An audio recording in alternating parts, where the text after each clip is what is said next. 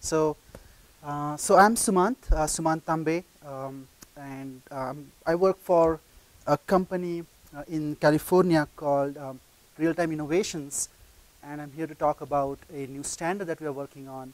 It's been actually finalized, called an API for data distribution service. That's what this talk is about. So just out of curiosity, so how many people have heard about DDS before you read this program or this particular presentation today? Interesting. So, well, that's why I'm going to introduce you where DDS is really used. You know, why does it really matter? So, my claim today is going to be that you are in fact a DDS user. You possibly couldn't have been here for this conference if there was no DDS. For example, DDS is used in air traffic controller systems. For airports, DDS has been used and has a really strong presence in Navy, in Air Force, sort of defense applications worldwide, not only in US. DDS has been used in, is being used in healthcare, in cars. In cars these days there are so many processors and so much happens at software level that it's really blows your mind away. Air traffic again, factory automation, controlling these robotic arms, tracking locomotives. You know, apparently these really big locomotives get lost. I don't know how that happens, but they do, and they want to track them. Cars again, video processing. So there are plenty of applications. Go ahead.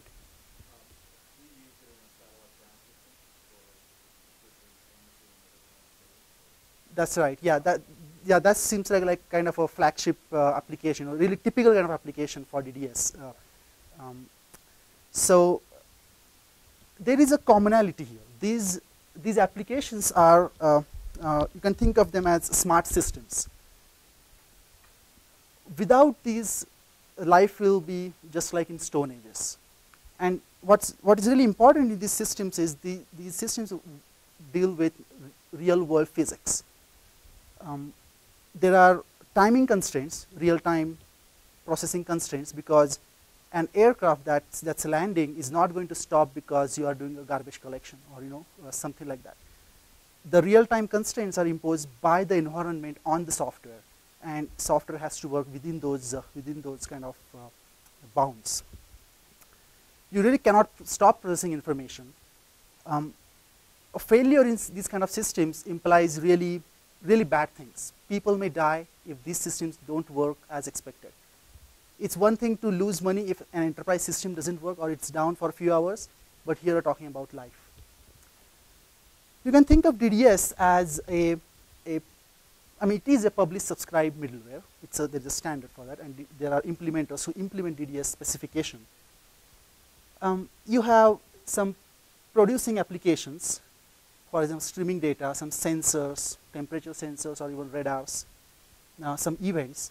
And then there are some subscribing applications, real-time processing, enterprise applications, those are also possible, and actuators, kind of the robotic arm, like you sense something and you respond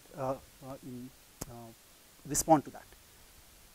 Well, I mean, you've probably seen this architecture before. I'm sure it's just publish subscribe. What's new here? The new part is really it's data centric, and I'm going to spend next 5 minutes on this slide trying to convince you that data centric architecture is really kind of really suitable for these kind of applications. So classic publish subscribe, another way of thinking about it is message centric. You're probably familiar with that. So in message centric middleware, there are only messages, no concept of a data object. For example, a tweet or a purchase order. It kind of stands on its own. You know, a tweet is 140 bytes, and that's all. The messages in this particular middleware, right, they are not cached typically by the middleware. And what I mean by that is there is some caching for performance reasons, throughput reasons, but that's not visible to the application. It's not the design goal of these middlewares to have application access a well-known cache of, well-defined cache of messages. That's just not part of the design. And I'll compare that how it is in data distribution service.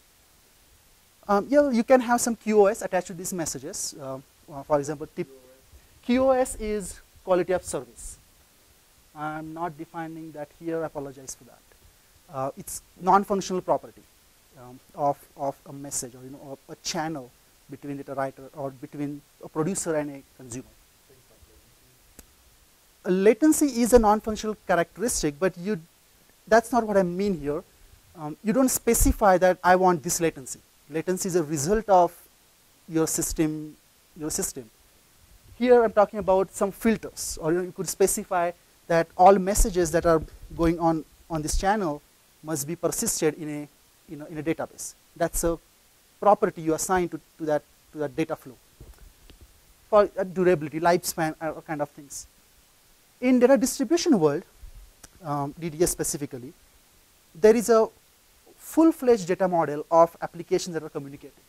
So here, I have some producers and some consumers, and the data that they communicate, they share, is fully described over here. So, and that data model is nothing but, you can think of them as structs, you can think of them as nested structs, and even inheritance. So those are kind of properties that can be captured in a data model, and these applications depend on that relationship. It's discoverable in a sense. An application here has visibility on, okay, what are other different types going on in the network, sort of, and you can discover different topics. I'm kind of maybe jumping ahead of myself here, but that's the idea. It's a data space, and you kind of operate off the data space. It's not like send message. It's really you update this data space with a new value, and it's not new really. Databases actually do this. Databases, classic relational databases, are a very simple example of data-centric. I won't call it middleware, data-centric system, where data comes first. You first define, wow, altitude. This is, I knew this was going to happen. All right.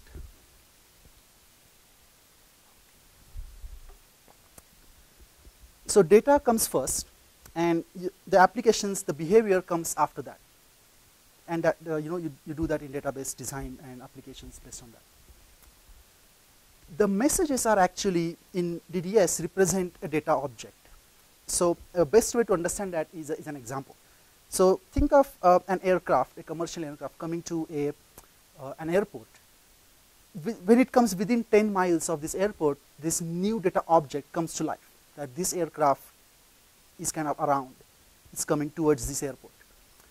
And maybe next 10, 15 minutes, it can kind of lives its life, the data object, it lands and then it arrives at the gate. And this data stream, that one data stream kind of vanishes because its useful lifetime is over. Now there is a life cycle here clearly. There is a creation of a data stream and there is a expiration, so to speak. DDS has first class features or properties to really model that, or to discover that in a data space there is a new instance of an aircraft available. I mean, there might be hundreds of aircrafts in air at the same time, but is this a new one? Is this each aircraft forms its own kind of independent data stream, and you can easily model that. And you could do that using a key. It could be simply a GUID, a UID, and that's one way of doing it. The middleware also maintains the state of the object. Now this is really interesting. An application might be interested in, okay, I want last 10 values of each aircraft, that would be X, Y, and Z, its latitude, longitude, and its altitude, of all the aircrafts. It has some business with it. So I'm talking about these last 10 values. It could be 100, it could be N, could be different. So these kind of problems come up very often in the smart systems. So middleware has features that it kind of caches this information for the application to be available. when you read it, you don't kind of remove it from the middleware. It's still there for later use. Because as the window shifts, you might be reusing the same data for a while, and then it kind of goes out of window. In terms of quality of service, DDS really has lots of quality of service offerings, and for example, reliability, durability, history, and we'll talk about that. Any questions on this so far? So it is typical middleware will catch the state in some window of updates, and you would set a policy as to how big you want that window to be. Right. Could be 1, could be 1,000. Right, and then the object life cycle, it comes and then when it dies, is that typically archived, or what's normal? You could. I think that should be possible, that the consuming applications can be made aware that, look, this particular aircraft no longer exists, and whatever that means in the context of application. This logical stream identified by a key has gone away, and that could be very useful meta information for applications to keep track of. One last sort of example, the conceptual difference between message-centric and data-centric. So you could think of message-centric as emails and data-centric as the Outlook calendar. So imagine you get on Monday morning an email, you are invited to a meeting on Thursday morning. Okay, you make a mental note of that, you go and do your work. Tuesday morning you get another email, the meeting has been moved by an hour. Okay, that means it's Thursday, an hour later. Now on Wednesday you get another email, wait, no, it's not on Thursday, it's on Friday, the same time. Now when Friday actually arrives, you have to think about, well, hold on, I got first message on Monday, it moved 1 hour, and it's the same time on Friday, that means it must be whatever, 11 o'clock on Friday. So what's really happening here is, you're going through this sequence of messages to reconstruct the whole state of where the meeting is supposed to be and when you should go. As opposed to that, in case of an Outlook calendar, it's like a data space. All you do is just go look up, and the meeting moves as per the messages it receives. So when the second message arrives, the meeting goes by an hour, and next day for the third message. So it's data-centric. The Outlook calendar is data-centric in that sense. All you have to do is just give me the latest update you have about this meeting. You don't have to reconstruct the state. So that's the conceptual difference here. Is that making sense?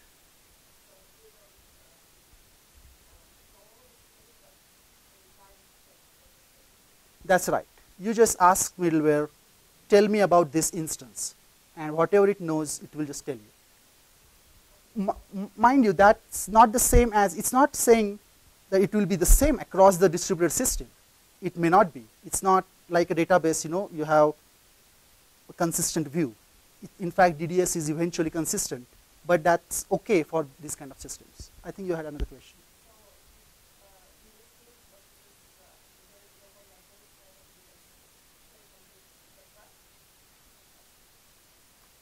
We can,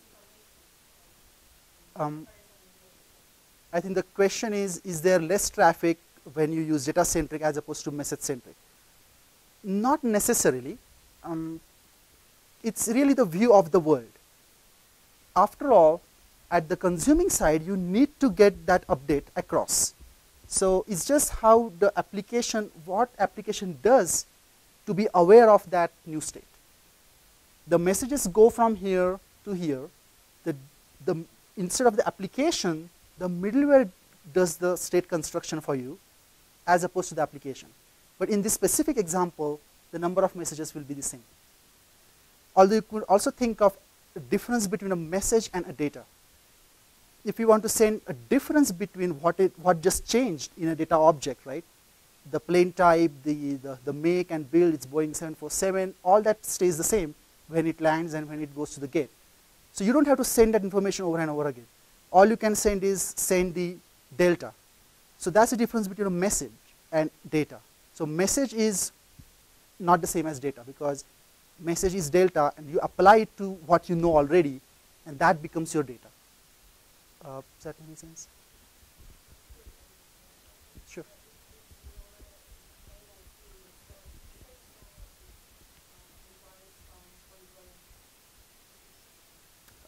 The question is, if the middleware is keeping the history, then there should be some monitoring. Well, I don't know, let me try to answer it this way. It's not, the history is not unbounded. You specify some other quality of service properties so that the history doesn't grow unbounded, because that just won't work, you know. So I'm not sure that's what you meant by monitoring, or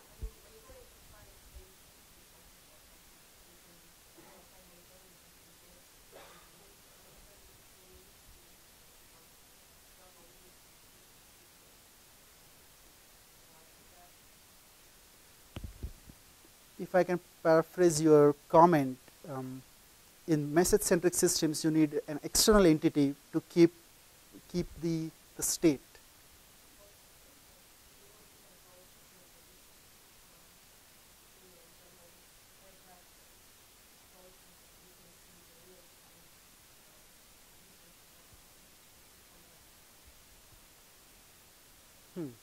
Maybe we can talk about this a little later. I am having, I have to go through lots of slides. We haven't even started talking about C++ yet, but sure, let's talk about it later. So that's the conceptual difference, and the API actually will reflect this philosophy, and that's why it's important to really make sure that you know, I get it across. So DDS is actually a family of standards. The DDS, the system properties, and you know, these the conceptual model was standardized in 2004. It doesn't talk about the API. I mean, there is doesn't talk about a language specific API. I'll talk about it in a second. There is also a interoperability specification. So a DDS application working on one vendor's implementation works just fine with another application working on a different vendor's application. We are talking about APIs, API compatibility. So it's not only portable, but it's also interoperable. At the wire level, they know what you're talking about. So this has also been standardized. And it's really important, particularly defense world. There is UML profile, there is some Corba component model stuff, there are some type description facility. This is what defines the data model that's in the data space. And here's what we are going to talk about today. There are two APIs defined for two languages. One is C++, particularly C++ 03. There are some C++ 11 sort of provisions in it, and also for Java. There is ongoing work on security. There is also RPC or DDS. If you want to know what those are, come back at the end of the talk. I'm going to show you different examples. So here is kind of a vocabulary. This is, I guess, the last slide, last kind of background slide before we jump into examples and real code. Here is a sort of the vocabulary for what's in DDS system. You know, how do you create one? You know, an application that talks over distributed over a network. So a domain participant, you can think of it as a process. It doesn't have to be really. You can have more than one domain participant in a process, but for our discussion, this is sufficient. This is like a process, and two processes separated by a network. You need a data writer. This is a publishing application, or maybe I should say producing application, and it talks to a data reader on the other side, and both of them use a type called foo. It could be user-defined type, some foo. There is a topic, and that is bound to this particular foo type, and you have to use this topic. Okay, I'm interested in whatever is being said on this topic. I know that's foo, so that's the way you kind of latch on to this topic. There are publishers that contain data writers, and subscribers that contain data readers, just kind of a parent-child relationship. There is offered and requested QoS. Now this is interesting. The data reader requests some QoS, quality of service. I will show you an example in the next slide. And data writer offers something. So middleware actually looks at both of them and tries to see if does it make sense for these two guys to talk to each other. If data writer is offering equivalent or stronger quality of service, then they will talk. Otherwise, they won't. And there is a callback based mechanism to read data or read some system notifications, what's really happening in the system. Well, I think I had another slide in here, or maybe it's coming afterwards. Okay, all right. So why are we really talking about, why do we need a new API? The main reason is the classic way in which DDS has been defined in 2004 was UML model, and there is a interface definition language equivalent API for that, for creating publishers, subscribers, data readers, writers kind of things. And there are well-known mappings from IDL to these languages. There are many more languages.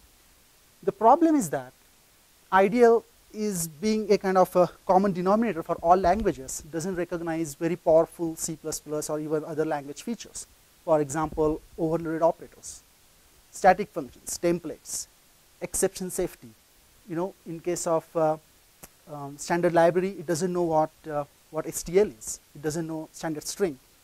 So as a result of that, what happens is the old mappings, due to use of old mappings, the API you get to use DDS becomes really kind of, how do you say this, sort of old-fashioned. You cannot use really STL. It's not STL-friendly. It feels foreign. It doesn't feel at home for a modern C++ program. And we want to fix that. And that's why we're talking about this standard. Question? I think, no, it's not the same, but it's similar enough to be confusing.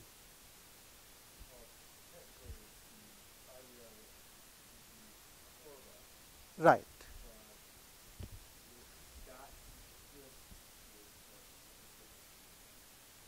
It does, yeah.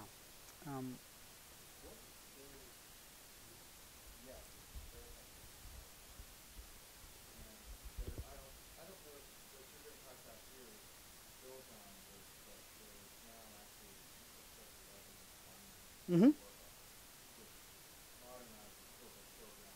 Right. So the comment is there is a new IDL to C++11 binding, which will be one more arrow here. That can be used, but the result of that is still not what you want. You will see there are so many C++ specific. It's a design using C++ features that you don't derive even if you use ultra-modern mappings, because after all, your starting point is IDL. And you will see some examples. For example, operator overloading. There is just no way to describe that here. You are not going to get that in C++11 mapping automagically.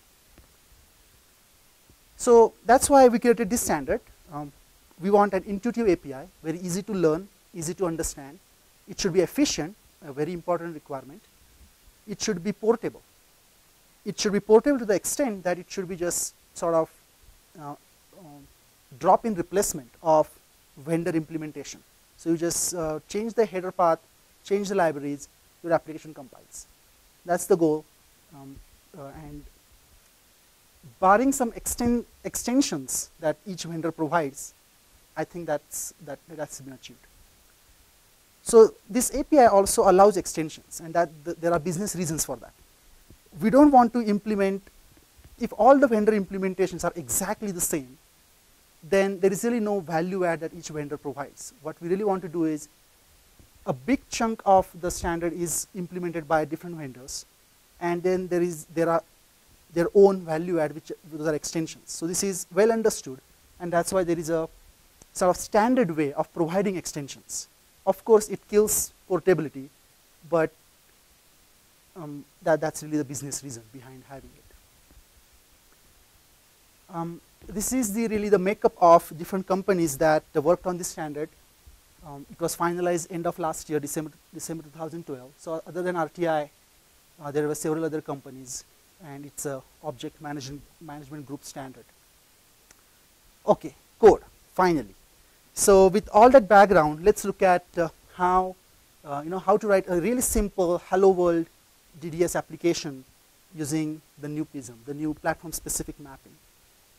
Maybe I didn't describe that, but the platform here is C++, and it's a C++ specific mapping. Java, that would be another one. So you create a domain participant. Well, first of all, there is a class track. I'll get to it, what that is, where that's coming from.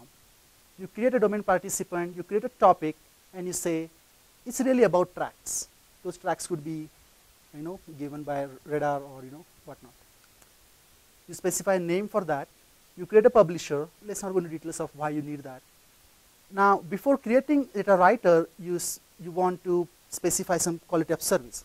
What are the kind of guarantees this data writer is providing you? It says, okay, I'll write this data reliably. I can talk to you reliably. That means I will not drop any samples or anything like that. But I will keep only last 10 samples with you, no more. And durability is another QoS policy. I don't think that's really important for this particular discussion. But it says, okay, I'll be transient local. So yeah, let me just skip that. So now you create a data writer using, okay, this publisher, this topic, and this better match, this track, and this QoS.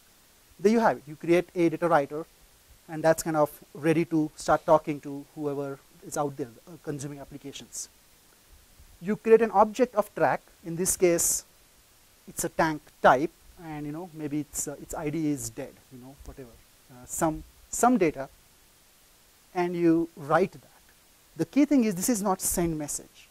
You are sort of making this information available out there, that I know about this tank, this specific tank. It's an ID that you can have more information, of course, its location sort of, and you kind of write it to the data space. Now, whoever reads on the other side will get it, but it's not a send message. The name is purposefully like that. Mm-hmm. That's like the aircraft just showed up. Sort of, yeah. When you write this, if this happens to be a new ID, the middleware will recognize that now this data writer is talking about a previously unknown tank. That means let me publish first of all that there is something new, and here is data about it. And then there are APIs to say I'm done talking about this guy. So that's again meta information that goes across the network. A very good question. So when you say new ID, that applies to all tracks, or is it some global uniqueness? Only track. Yeah, the IDs are scoped within a type. You don't have to have an ID, but in most cases in DDS you do, because you want to distinguish between these sort of logical streams. You must be sure that you're the only publisher of the track. So the question is it important? Do I have to make sure that I'm the only writer about this particular tank? The answer is no. In fact, for redundancy, you could have multiple data writers writing about the same instances. It's up to the reader to really, in fact, the middleware doesn't care. There is a QoS, I'll talk about it. For reader, there might be redundant updates. But that's maybe okay, that this tank kind of moved a mile, then another mile.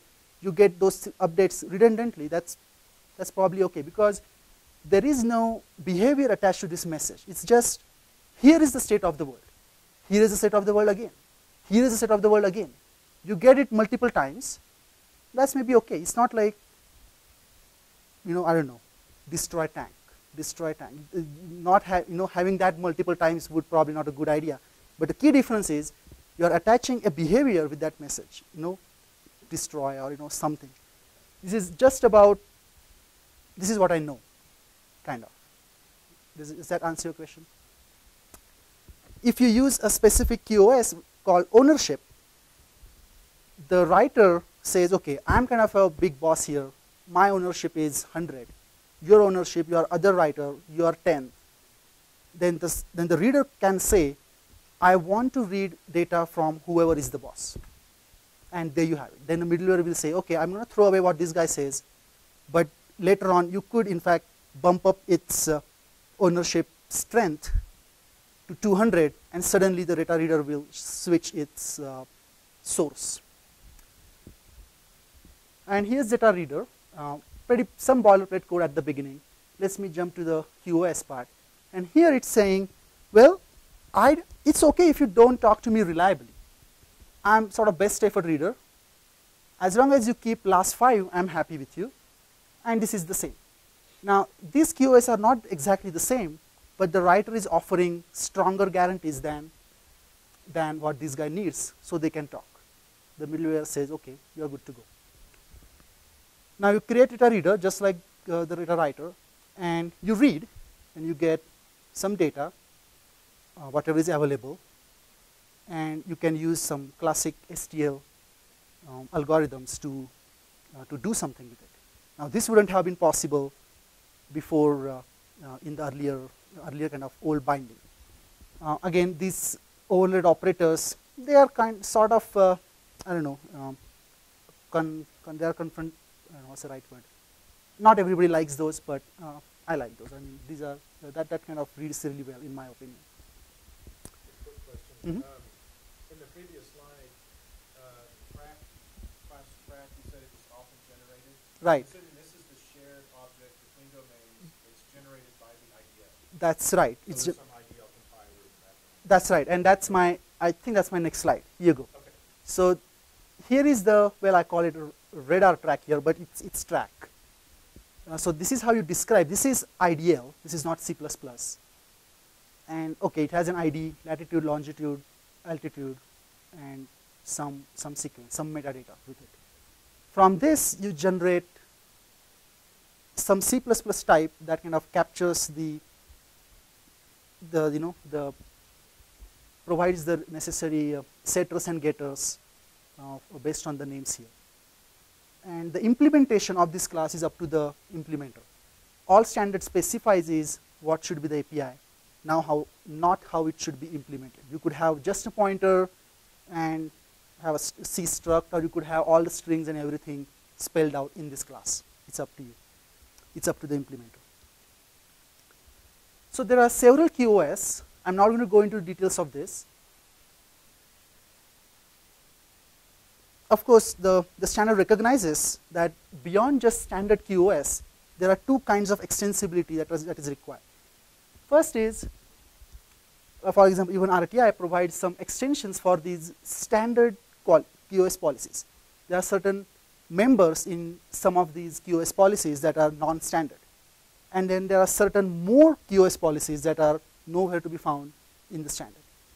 For example, reliability. In case of RTI, we provide additional member called max blocking time. Another one is acknowledgement kind. These are not specified in the standard. We want to keep them there because they are really useful. They are there for a reason. But what standard does is provides a compliant way to access those. So now, if you look at source code, you can see, and it's just actually an arrow operator. It's an overloaded arrow operator.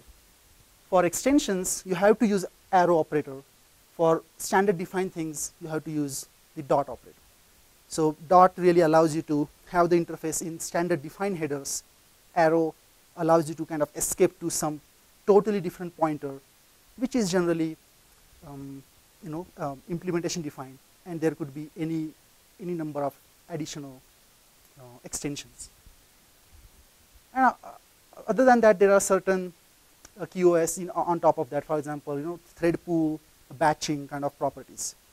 So how do you specify these? Or in standard wants to specify a framework to really specify these. The way we do that is using templates. Pretty straightforward template code compared to all the different talks going on in this week. Actually, really, I mean, this is like no-brainer templates. So these are the setters, these are getters, and this is standard specified class. And it says, okay, if you have some policy type which I don't know, that's a template, and it could be arbitrary policy. The implementation of this, it kind of forwards it, kind of delegates it to the, over here, there's a delegate type, which is implementation defined. So if there is a policy that not supported in the standard interface, it implicitly needs to go to the underlying delegate, which needs to understand what that is. So these are sort of new types. For example, batching. You can have an object of type batching. Well, I don't think I have a good example here. These are really standard types, policies, but I think you get the idea here. So you could also read the data kind of back from QoS in H object. This gets populated, and you can also read deadline if you want. You can chain these. You could have some extension also. It will just go blend right in, but that's an extension now. Or you could use other policy objects also. It kind of gives consistency as well as a well-defined way of adding extensions, because if different vendors come up with really radical ideas of having extensions, because you can do certain things in so many ways in C++, we kind of restrict that here. All right. So now we're talking about how this philosophy of data-centric architecture kind of influences the read and take API. So first of all, there are two things in DDS: read and take. There are two different things. Read means, well, I want to access this data, but don't delete this from your buffers. I may need it again. And take is more like you're probably familiar with. You just take it once and it's gone. You have it with you.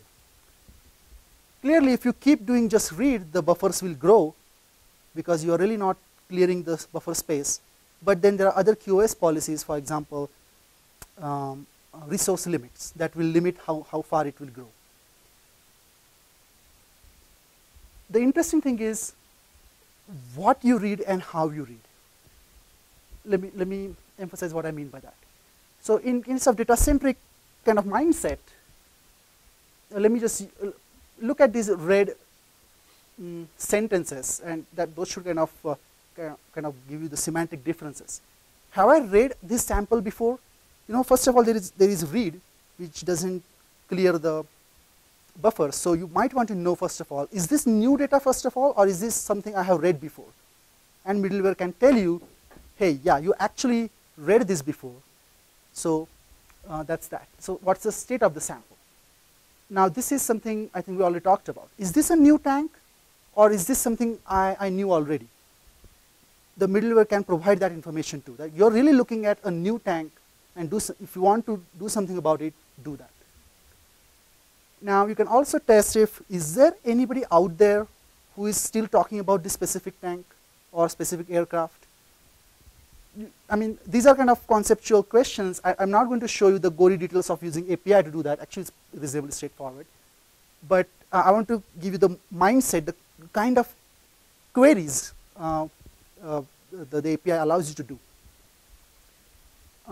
Over here, you can actually pass a full-fledged expression which looks like a SQL expression.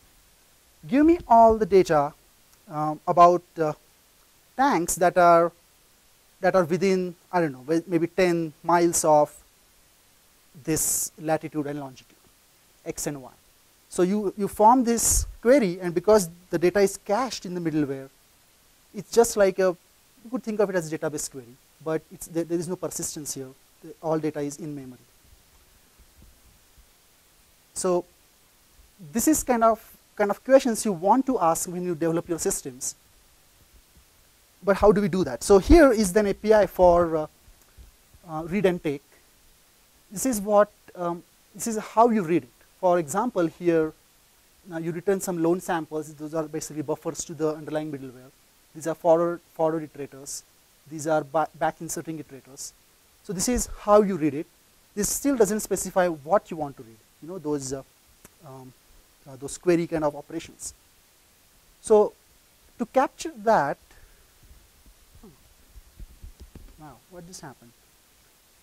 I think I ran out of battery or something? No. Wow. No, actually my computer rebooted. Maybe it's I don't know. It's just decided to go to. I hope not. I hope not. Starting Windows. I really apologize for that. maybe we could still talk about it, So what we want to achieve is, separate how you read from what you read. So you specify what you want to read you form a query object. We do that using selector. So the earlier questions or the sentences I showed, there is an API to kind of form this state. Okay, I want to use this query, and I want to use this specific instance. For instance, this specific ID. You kind of build up that state.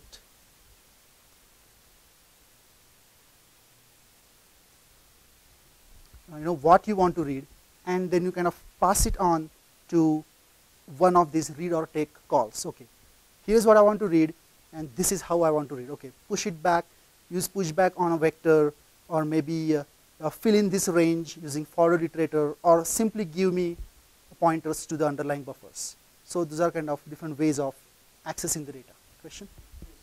So given that API, it looks like the client really has no responsibility to remember if it read that item before. Absolutely. That's the middleware is recording all read transactions for each client, so that the client comes back saying, give me the latest, or give me everything since the last time you saw me. The middleware tracks that. To paraphrase your comment, the middleware is tracking the transactions that are going on between the client and the middleware regarding what data has been read or not, and answer is yes. Clearly between successive function calls, that's obviously there. Across the life cycle of the reader, if this reader completely goes away, the process shuts down, comes back up. Now you are talking about you have to specify some QoS objects now, some QoS policies. For example, one would be durability, and in that case you say, well, first of all, and also history. So you could say, okay, I want to read last 10 values on this channel, provided its durability is transient local. In that case, you won't get anything till it has filled in its cache. The middleware kind of waits to get the latest 10 samples, and then read succeeds. So there are more details to it, but that's the basic idea. But you got it perfectly. That's how it's supposed to do. This is going to take. This is really embarrassing.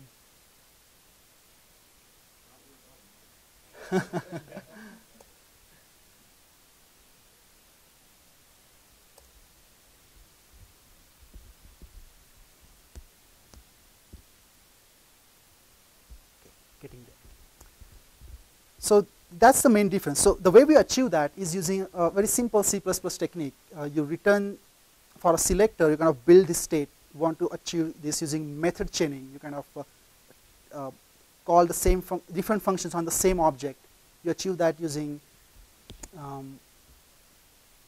returning the same object over and over. Is this one? No. So here, the instance remembers the handle and returns itself. The content sets this, returns itself. So you build this state, and I think this helps readability quite a bit. The main use of this is you don't have to have n multiplied by m combinations. There are different combinations here, different, how and what you want to read. So I think this is just what I explained. Instance returns the same object over and over, so you can kind of chain those methods one after another. Is the same object you're modifying. So you can actually, you need only n plus m combinations as opposed to n multiplied by m. If you didn't do this, you would have multiple functions with different parameters, with max samples, with instance handle, with query, without query. You see what I'm saying? So that's the reason. So this particular simple C++ feature helps us design, separate what and how in a kind of a very readable, neat fashion. I thought you had a question.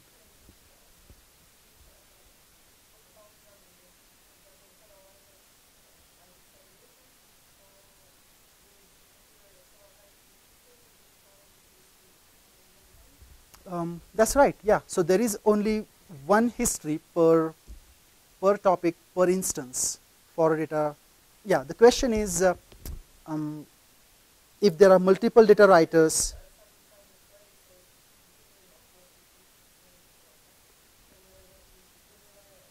Right. The question is how can middleware, is there a facility to specify that don't repeat what you already told me, although keep it around.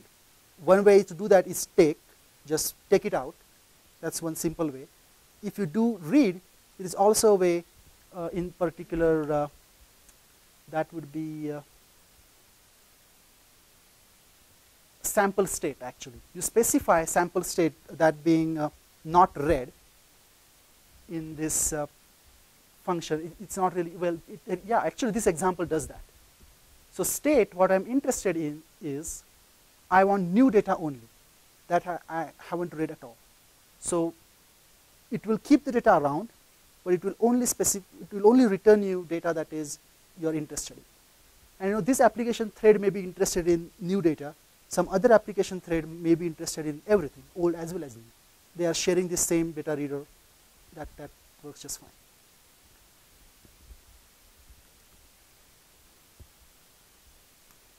All right, the listener. So in DDS, there are listeners, first of all, to read data. It's a callback based mechanism. You just get data in your callback. Or you get a notification that there is data available on this reader, and then you do a read the way I showed earlier. Or you can also get some system notifications. So those are sort of, okay, did I just miss my deadline? Or in case of writer, am I really doing what I'm supposed to do? I should be writing data every so often, periodically. In case of data reader, did the offered deadline missed? What really happened? If that happens, I want to know that it actually happened. It's kind of system level notification. Did liveliness of the other side change? This writer I'm dependent on is no longer alive. Maybe it failed or something happened.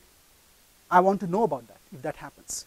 So these are kind of API callbacks you can implement and respond to that in DDS. These are standards based. These kind of systemic issues come up very often because reliability is very important in these systems. And there are about 5 or 6 in data reader. So the way we model this is, okay, listener is a base interface, and these are sort of worker listener instances here. In fact, interfaces. The methods are defined here, and this is kind of your first line of defense against some system notifications. And you may want to have different behavior based on what type and topic you are dealing with. If you are talking about some foo topic, some chat, then maybe it's okay if you miss a deadline or if you missed the other guy is no longer alive. If you're talking about a topic, nuclear missile, then maybe not. Maybe you really want to do something really quickly if you missed a deadline in case of that. So there is a sort of escalation process. If at this kind of worker level or first line of defense really cannot do much for you, you sort of escalate this to your bosses or all the way to CEO here, the domain participant, that do something about it. I don't know, the liveliness change, I don't know what to do. This is one convenient place to sort of, it's a catch-all for different system notifications.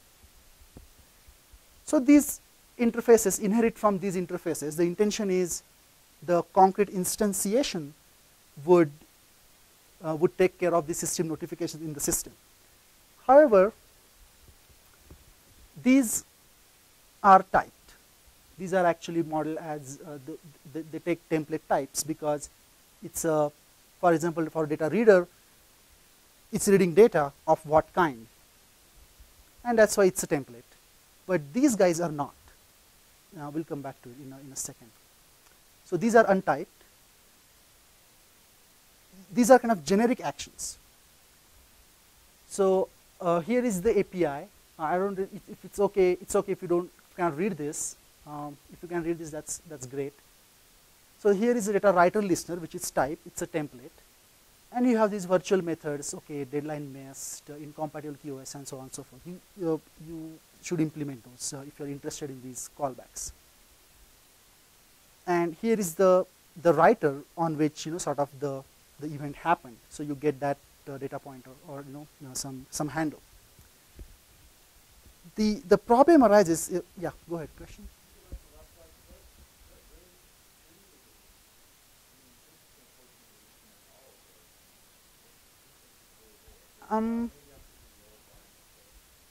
Well, it's a matter of having an adapter class which kind of provides empty implementations of these, and I think in the new standard those are called no-op listeners. So there is a no-op data writer listener. You inherit from that, you get empty bodies for all of them, just like adapter pattern in Java.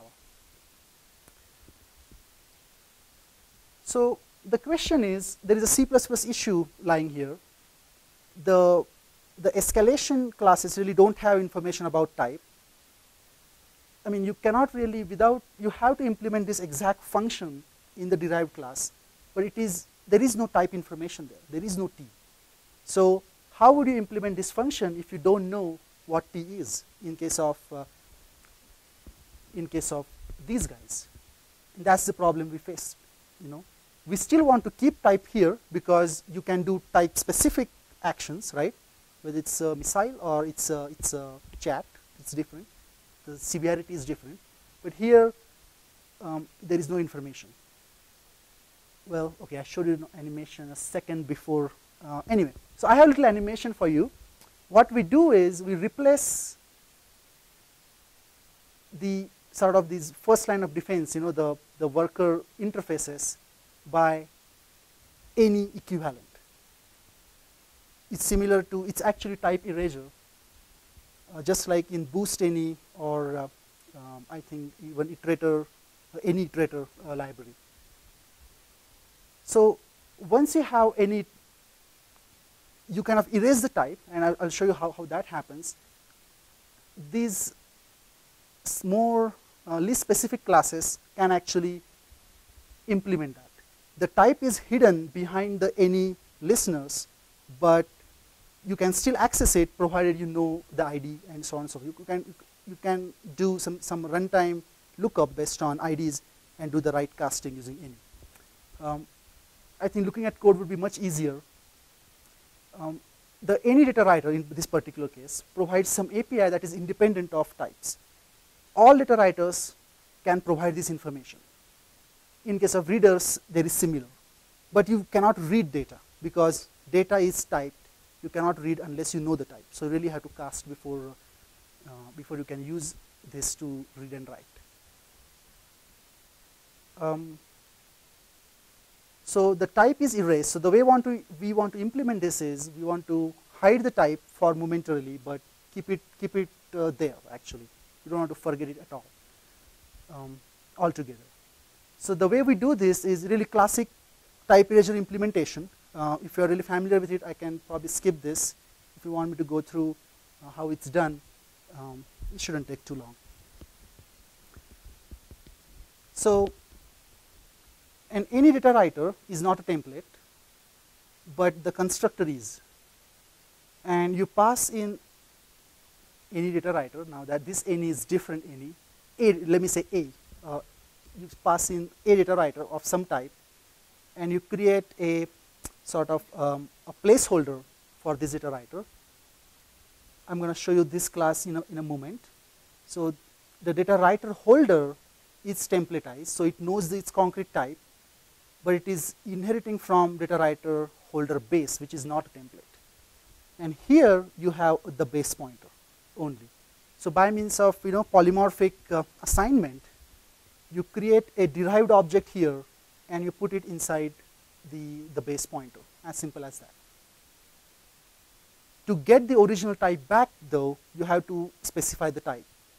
And you do dynamic cast in this particular case because you better be right in this case, otherwise dynamic cast will fail and you will get a null pointer, but that's okay. You have to keep track of types because you just erased it, you need to get back. You should specify the right one.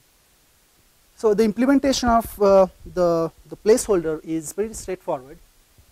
these are sort of type independent operations, and inside the holder it's simply a copy. In fact, this is a these are reference types, so it's really not making a copy of data writer, it's just a reference like a shared pointer, and you keep this around, and you get kind of type erased data writers.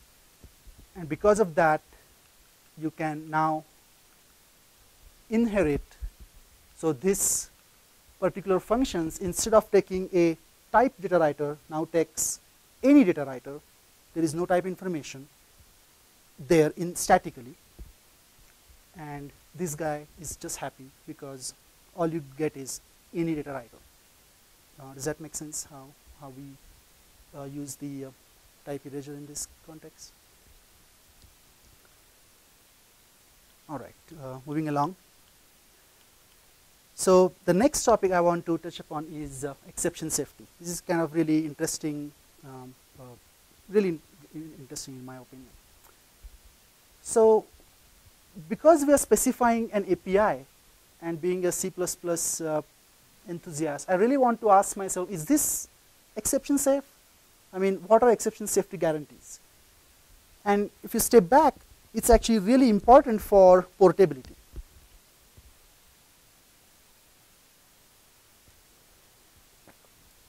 I think exception safety is a contract that can affect portability in major ways.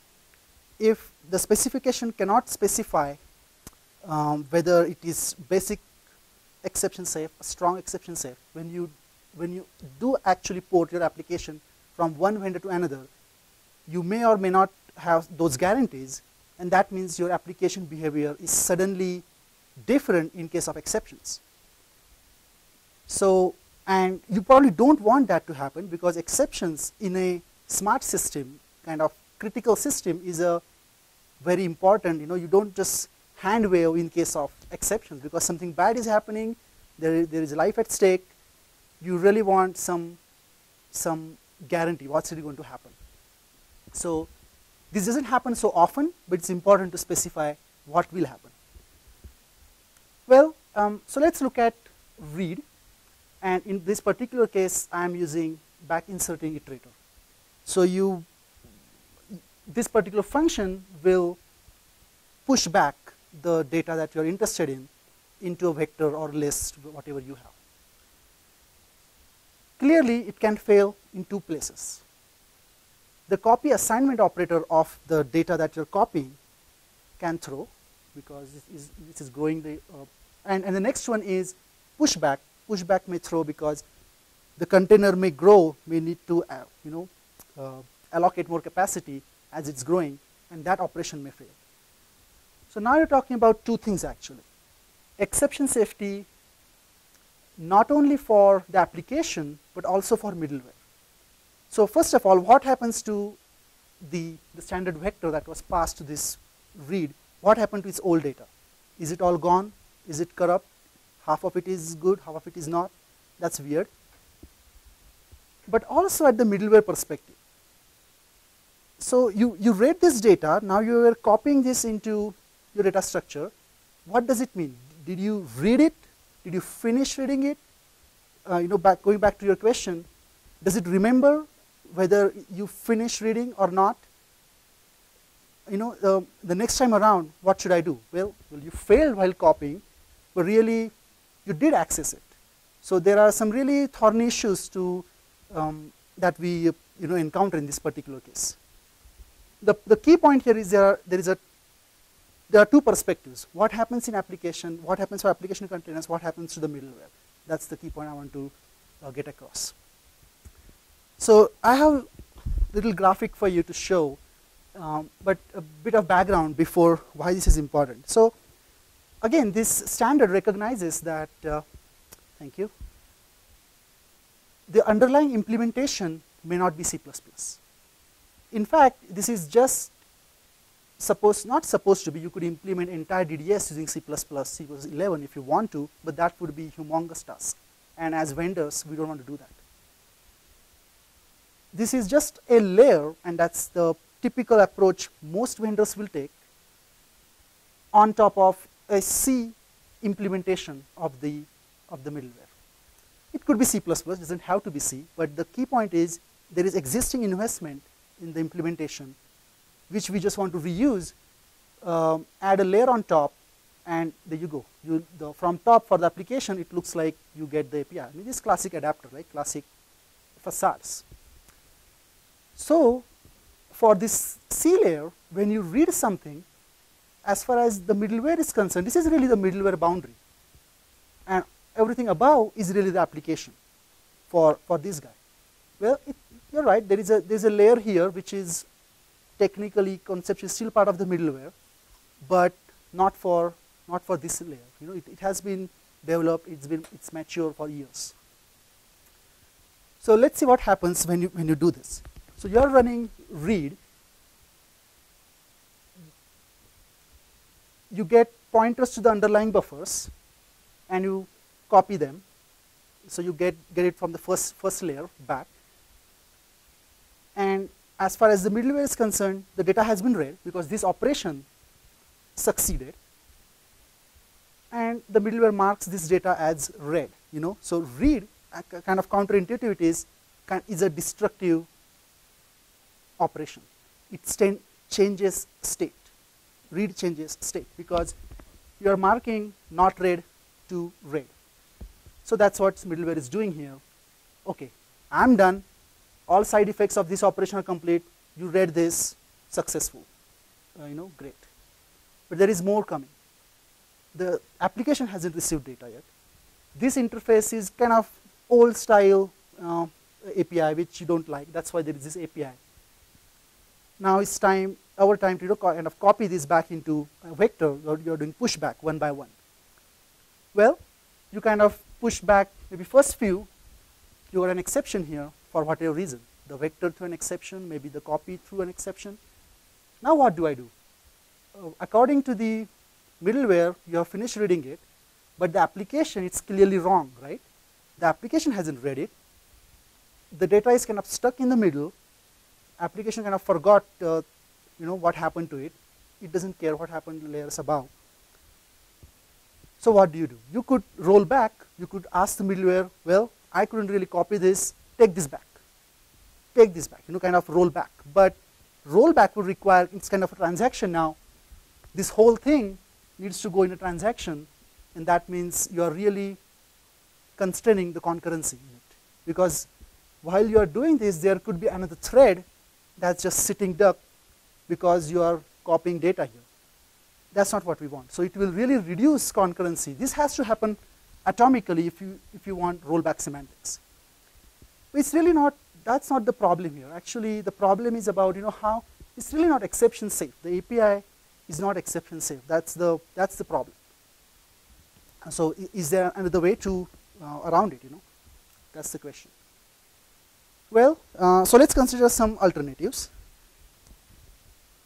Let's not use iterators.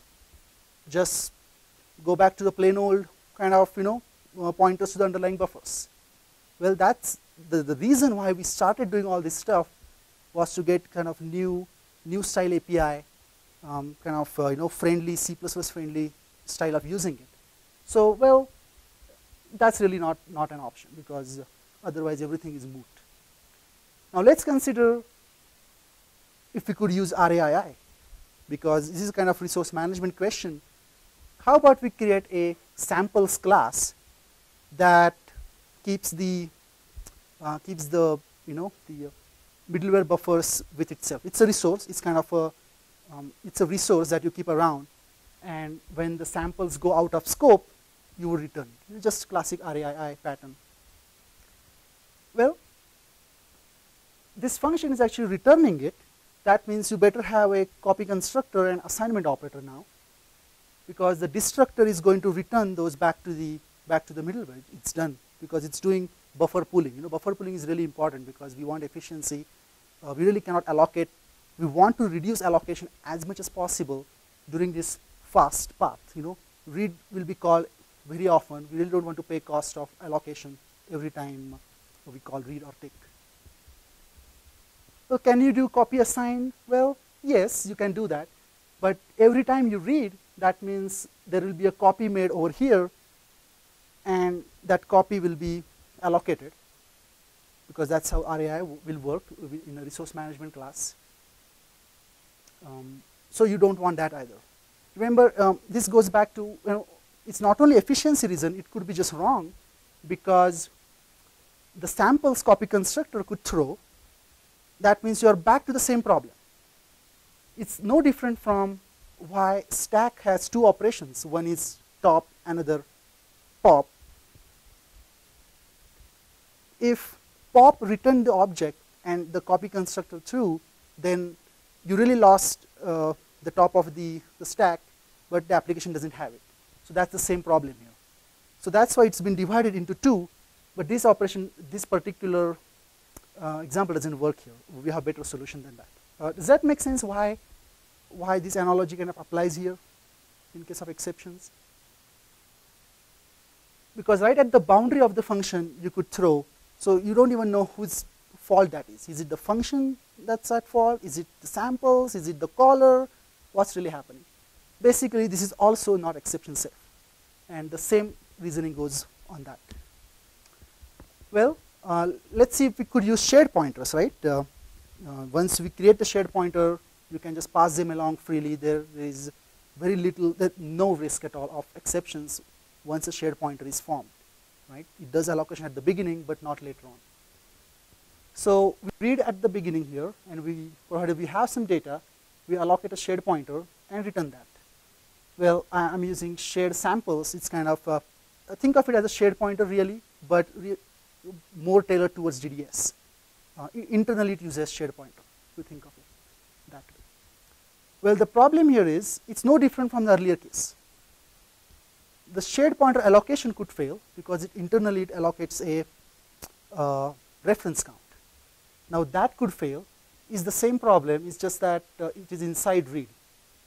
You could in fact do some cleverness here. In cases if it fails, you could roll back, but it's really not the point here. It's the same problem we are encountering. So how about, actually this particular code violates the basic rules of exception safety. Have all the code that may throw at the beginning, and everything that does not is guaranteed to succeed towards the end. So let's do that. So let's, first of all, the first thing we do in read is allocate a pointer, so that if that fails, we don't read, life is good. There is no confusion about what happens in the middleware. You just get an exception back. But the problem here is, in most cases, this solution would suffice, but not in DDS. Each read does an allocation now. It's bad for two reasons. First of all, we don't want allocation.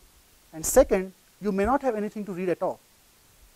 It does not say anywhere in DDS specification that every call to read will have some data. You could just get empty set, that's all. There is nothing for you right now, because the way you selected what you want, you could just get empty. That's not uncommon at all. So you just paid a heavy cost just to find out there is nothing for me. So it seems like even this solution is quite suboptimal for our case. Does that make sense so far? So what we ended up doing was we introduced move semantics. We use move semantics in C++03, by the way, to get what we really want. So we introduced a class called loan samples. It's basically a wrapper, an RAI style wrapper around these middleware buffers, pre-allocated buffers, to get data from inside layers to outside, and still keep the look and feel of modern C++. That means iterators and RAI and stuff like that. Loan samples does not do sharing. It only moves data from right-hand side to left-hand side. And that means when you return a loan samples object as by value, you are really taking the resources, stealing the resources away from the callee, from the inside function, to the caller. It kind of moves them. It's no different from shared pointer actually, but it is safer than that. I'll get to that. Not a shared pointer, I'm sorry, auto pointer in C++03. So RAI is still applicable. So when the last reference to, when the last lone samples object goes out of scope, the buffer is returned back to the middleware, just like in case of exceptions that will happen automatically, but you don't pay a cost of copying. And the way it happens is because of move semantics. It has an internal resource that gets moved. So instead of let's just jump into code and see how that actually works. So here, fortunately, it fits in one slide. It's very interesting and kind of powerful feature, pretty simple to understand. Uses kind of nice C++, corner cases, but kind of works really nicely.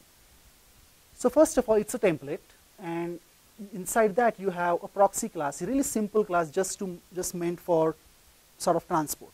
Really no meaning attached to it. And you have a copy constructor and a copy assignment operator that is private. And by the way, this is a copy constructor, although it doesn't have const, it is still copy constructor as per the language rules. In fact, if you add any const qualified, CV qualified stuff here, it will be still a copy constructor. And that's private, so clearly we don't want compiler to use that, and it's just a declaration, no definition required. So when you actually, let's take one example. When you return, let's take an assignment of one lone samples to another. This one is private. So if you have, maybe I have an example afterwards, yes, precisely. Let's take this example. You have a named lone samples object that you want to assign here. That's not going to work. To make this compile, the compiler will look up this function and will say, sorry, that's private, can't use it. But if you add this, a move, then compiler is happy. What move does, just one line at the bottom here, it turns this named object into a temporary object here. The details of this we're going to see what this one-liner code does. So now this is a temporary, and here you are now assigning a temporary to left-hand side. Compiler tries to see if there is a set of conversions that can be used to achieve that. And there is, in fact. That's what is happening here. The first thing it does, it recognizes, well, if I somehow get this proxy T, then I can kind of do this assignment. Well, actually, this particular one. But how do I get proxy T? Well, it looks at it here. Well, I can convert a lone samples into a proxy, and I'll just call this. I'll just call that. There is a sequence of implicit conversions, and there you go. That's what it does. This operation is kind of the crux of move. When you turn a lone sample, a valid lone sample, into proxy, you steal its resources. You make this resource equal to 0, and you push that into this resource. It's just a simple pointer, nothing more than that, and you return that. Very lightweight operation. And you pass that here, and it simply assumes whatever value it had. So through this conversion, actually, is the same thing that's happening here. There is a named variable, and you turn it into a proxy, calling this, and turn it back into lone samples using this, and you return that. So it's just spelled out, but because the way it is arranged, primarily because this is private, these public operations, now you have much stronger and safer move what's the right word? Object, or class, move aware, or move only, I should say. It's a move only type. You cannot really copy. You don't get these semantics with standard shared pointer. Thank you. This makes sense in case of generic code. In some generic code you have assignments. You don't know what type it's using. If it happens to be lone samples, it's not going to compile, because unless you explicitly write move, it's just not going to work. And kind of the same principle applies when you have a function that returns. You create one, you have to move it out of the function. And same goes for sync. If you want to call call sync, you really have to say, well, yeah, move this inside. I know what I'm doing. Without that, it's going to fail to compile. So you have to explicitly say what you want to do, because this is destructive, right? Once it goes inside, the original has default state, which is equivalent to null pointer in this implementation. So the state of this is well defined after that, but it's unusable. I mean, it has forgotten what it had completely. Does that make sense? Any question on this so far? So that actually took care of, we don't allocate, right? I mean, in this particular implementation, there's hardly anything going on. No allocation, nothing. It just works pretty seamlessly. And in fact, I like that you have to write move because it's explicit, and that takes care of it. It is perfectly, usable. After once you receive it, you can call begin and end to use your regular STL operations, STL algorithms. Only limitation in C++03 is that you cannot use this type to create a vector, because it doesn't know what assignment is. Just like you cannot use an auto pointer in C++03 in a vector. But that's okay. We provide another class called shared samples.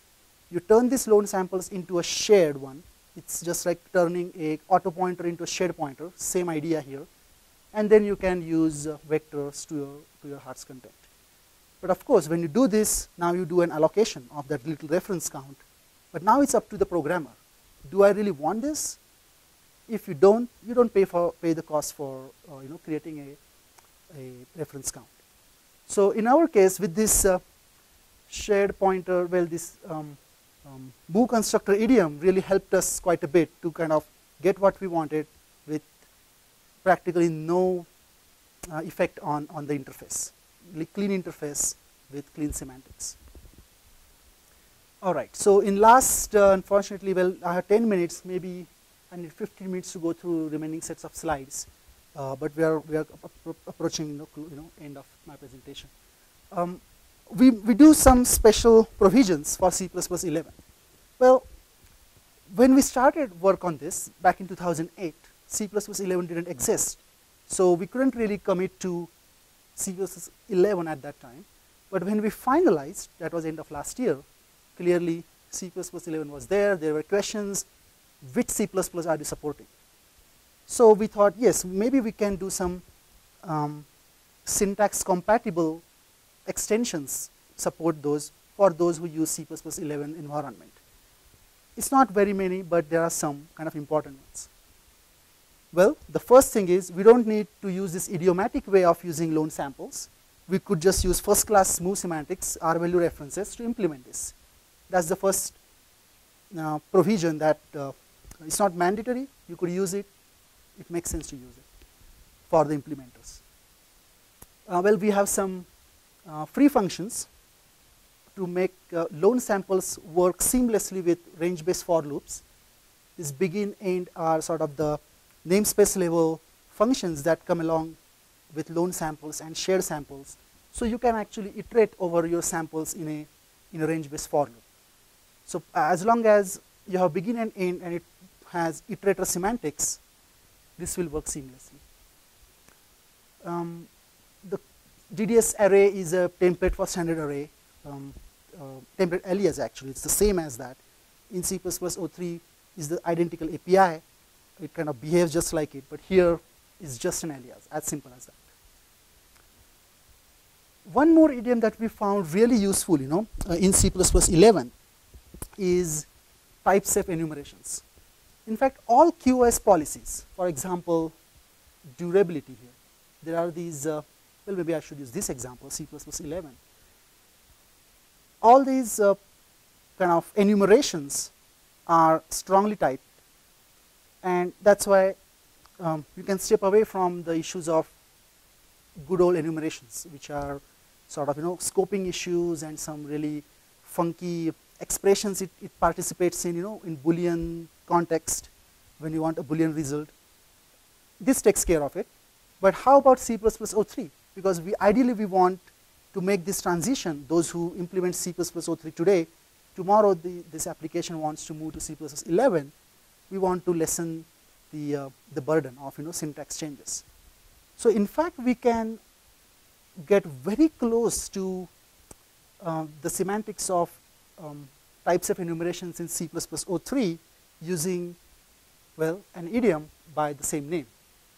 I'm not going to details of it today. You can look it up by just types of enumeration idiom. But what it really does is a template that allows scoping of these constants, as well as it makes a separate type. So each safe enum this becomes a separate type, and that's why you get kind of type safety. Maybe I'm jumping too ahead, but the idea is for each enumeration you create a different type by instantiating this, and you also provide comparison operators, equal to, not equal to, all that stuff. And the result of that is syntax compatible types of enumerations. So this is how you scope it as well as use the internal constant. Earlier enumerations you would just use keep all. That's all. There is no scoping here. So this idiom allows us to achieve both, achieve that in C++03 environment. Any questions on this so far? Thank you. The comment was, it's a very good idea. And I said, thank you. Okay. So just touching upon this another standard at OMG, Object Management Group, ideal to C++11 mapping. Jeff brought it up a while ago. This is really a new mapping defined independent of Corba of ideal to C++11 particularly. You could use this technically to this generator that implements this on the API, the DDS API that's defined in ideal, and you will get something C++ with using some C++11 features. But of course, you are not going to get lone samples. I don't think the generator can automatically resolve your exception safety issues just like that. You are not going to get the selector. The selector is a really nice way of separating out what you want to read from how you want to read. All these kind of really nice capabilities that we baked into the, it's basically, it cannot replace human intelligence, as simple as that. You don't get overload operators. So many things that are really useful and interesting, improve readability in kind of human designed API. You are not going to get those if you just do direct generation of C++11 bindings for DDS. So this is really a suboptimal solution, and I want to put it out there. This is not the way to go. You still need DDS, the PSM, the C++ binding. It's not making our earlier effort, 4 or 5 years effort, redundant. It is in fact quite inferior. You could do that though, if you need for some reason. Well, this is pretty much the last slide, I think. The user-defined types, right? I showed you the radar track data. Those types in C++11 environment can use certain language features. I just want to quickly touch upon this specific idiom. This is a constructor. In C++03 environment, you would pass const references for these. But in C++11, I think it makes sense to pass them by value. The reason is, first of all these parameters here, we know what's allowed in ideal. Ideal has either the basic types, the strings, the sequence that becomes a vector. All these are movable types. We know that in C++11. And move is really fast in those cases. Not the array though, so array has an exception. What we do here, instead of, so first of all, you make a copy first of all, obviously. But that's the intent, right? It's a constructor. It really wants to make a copy. So instead of making a copy inside the initializer list, it does it at the boundary of the function itself. And we'll see why that's important. at the boundary of the function, it makes copies of all these, and inside is just going to move all of them to the members. We know for sure that it's going to make a copy, and that's why this works, not in general cases. And constructor is a classic example of that. By making this by value, now you open very interesting optimization for the compiler. If one of these parameters happens to be R value reference, R values actually, a temporary coming from a function, the compiler is smart enough to even construct these. So you are not even making a copy in case of at the boundary of the function. Now, an alternative to that is make all of them R value references. And what that actually turns out to be, you really need 2 raised to 4, 16, right? R value references. This could be R value reference, those may not be. These 2 could be R value references, those may not be. You need to spell out all 16 combinations. And that's really the most optimal way. Well, if you have 10 parameters, good luck with that. Well, again, it's generated code, so well, you could generate 2 raised to 10 constructors. I guess that's not impossible or unheard of maybe, but I think that's really unnecessary, and it's kind of really elegant how you pay this cost of extra move, which is a copy of a pointer. I think that's worth it compared to having 2 raised to the exponential number of constructors. So I go into details of this in my another presentation that I did last year in Code Camp. So you could go and just Google if you're interested in how this works, and few other C++ idioms at my Code Camp presentation. So this is what we kind of borrow from ideal to C++11 specification. This is specified. In fact, now it is really implementation dependent, because there are really 2 ways to do this, right? We don't want to constrain vendors to really every single time use this, because the most optimal way, theoretical, is to have exponential number of constructors. We don't want vendors to not use that. If in some certain cases it makes sense to do that, go ahead, be happy, happily you can do that. But I think this is a practical way. So this idea is, this is what we borrow from ideal to C++11 by just using that specification. So if your radar type or your sensor data, and you're declaring it like this, you use the generator, you will get these kind of nice optimizations that are baked into the specification. And I guess that's pretty much it. So if you have some more questions, you can of course talk to me. I had my contact information on the first slide, and the slides are actually, I had many more slides than this to fit it in 90 minutes. I really keep my breath really. I cut down probably 10 or 15 of those. Online you will get the full set of slides, a few other interesting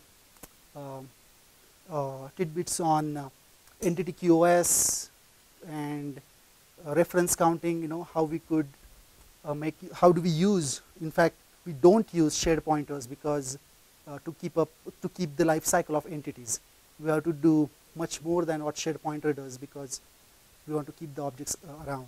So those are kind of things I have described. If you're interested, I can talk about it now, or you can go online and take a look when these slides are available. Well, other than that, thank you very much, and this concludes my talk.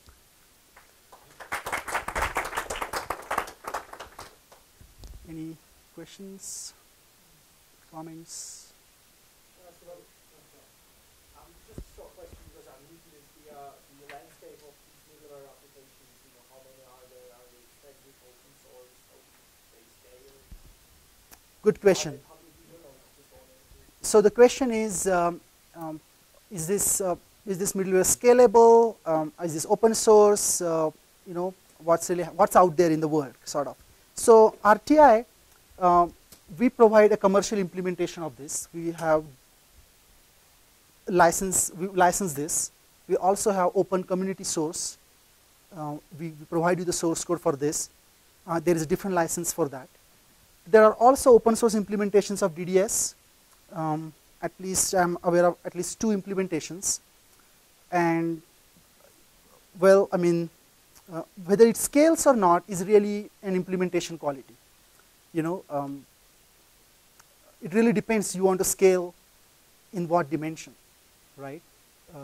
So it's really there is no cut and dry answer for this, yes or no. But one thing is for sure, vendors compete on scalability. So that's their value proposition. So you really have to compare each offering, so to speak. Does that answer your question? Yes. I would just add to that, we're using open DDS, but there's no question, I think, that the applications are using a higher scale. And I think there's a variety of other applications too that are non-military,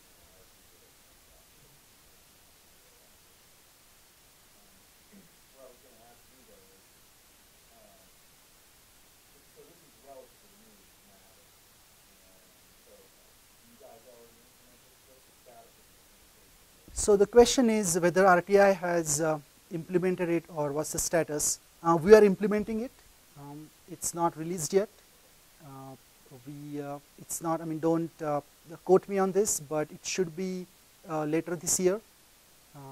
If everything goes well, that's the plan. And other vendors are I hope so. Yeah.